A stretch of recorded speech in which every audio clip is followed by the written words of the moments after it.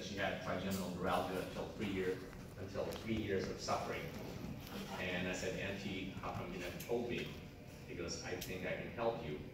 And so I'm going to go back a little ways. I got involved in stem cell therapy back in 2009. I met Dr.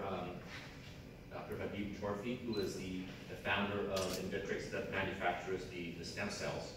And at that time, we were researching the stem cells derived from fat cells. But fat cells has a disadvantage in the sense that it has to be harvested from you.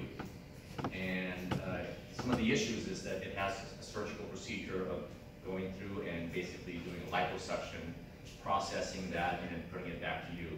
One of the major disadvantages of that stem cells being harvested in you is that depending on the age of the patient, and with me, it would be like how harvested in me, it would be a 55-year-old stem cell, as opposed to the umbilical cord, which is a day 0, day 1 old stem cell.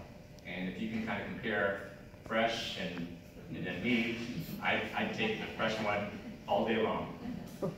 But my 88-year-old aunt, I'm going to go back, suffered from that, and hers was TN1. It would just kind of come and go, and her intensity was 10 times a day.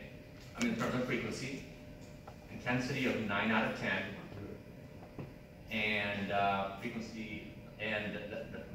frequency of 10 times a day, intensity of 9 out of 10, and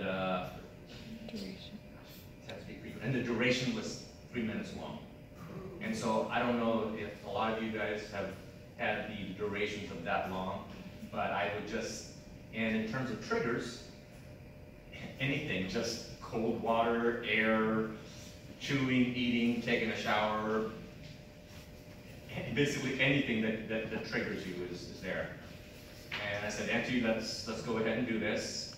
And being a dentist, the application was oral.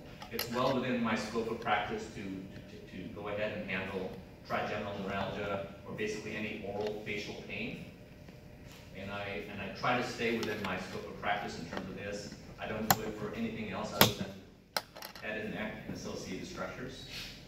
But within the application, oral application of trigeminal neuralgia, of the injection, on the side of the TN side, we got relief basically within the first 2 weeks. And to the point now that we're about 3 or 4 months into this, and into her initial application of the stem cell that was injected on the TN side, and basically we have reduced the frequencies down from 10 times a day to about 1 time a day. The intensity from 9 out of 10 to probably about 1 or 2, and duration has gone down from like 3 minutes to just maybe just a few seconds. And so the intensity, the duration, and the frequency has decreased dramatically for her. Now, so I'm gonna come back, and what I'll be doing is doing some case studies, and I will actually share with you some of the text messages that I've been receiving from my patients later on.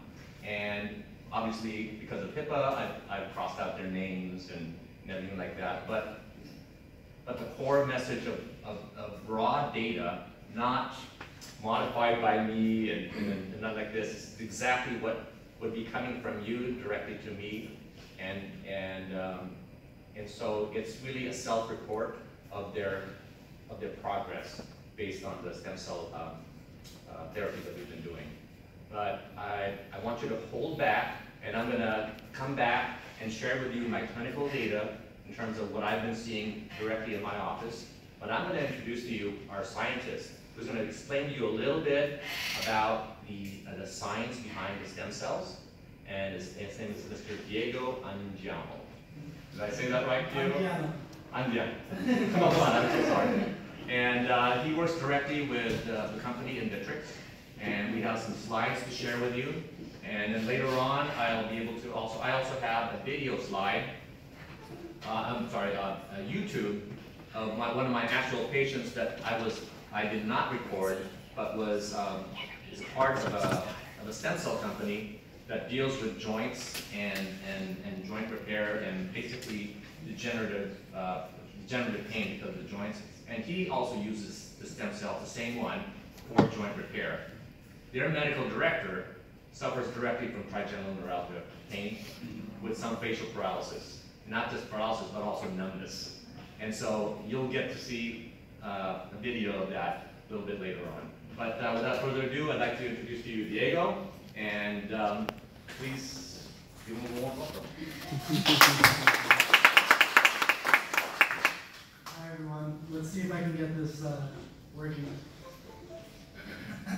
Diego, tell them a little bit about your background, your degree, and... Yeah, so my background is in clinical nutrition. That's my bachelor's at UC Davis. And UC Davis is known for its nutrition background. And I got into it because I wanted to be an MD initially, and I thought I would need more nutrition background. And then from there, I hopped over to stem cell research, and I got my master's in that. I did my research at UC Davis. I focused on glioblastoma, which is a brain tumor, specifically pediatrics, and a mutation that happens on the histone, which is kind of what the DNA wraps itself around. And there's mutations that can happen on those histones. And I focused on that. And then after I graduated, I went over to Matrix. I've been there for about a year. And I focused most of my attention on cord blood stem cells, orange jelly stem cells, really any birth tissue related stem cells. And what I found is that through anecdotal evidence, the patients reporting back to the doctors that we supply, it's helping them with a wide range of disorders. And I'll go over why that might be happening right now in the next slide. And you've been speaking around the world too. Yeah, I actually just got back from Taiwan last week. I gave a presentation there to a series of doctors who are interested in using cord blood, and also they're also interested in something else called chimeric antigen receptor T-cell therapy. And it's, for those of you who have some cancers, it's the way to modify the patient's own immune system.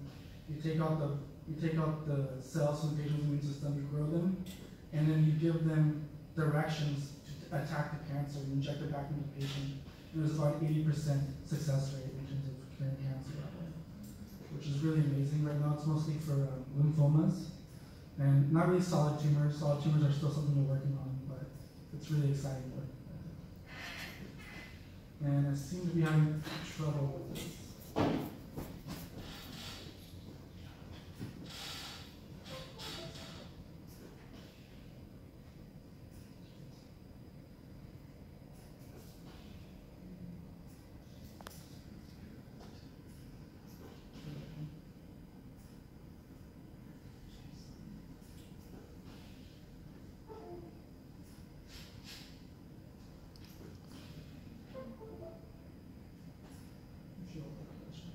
Andy, if you tap the piano on the monitor there.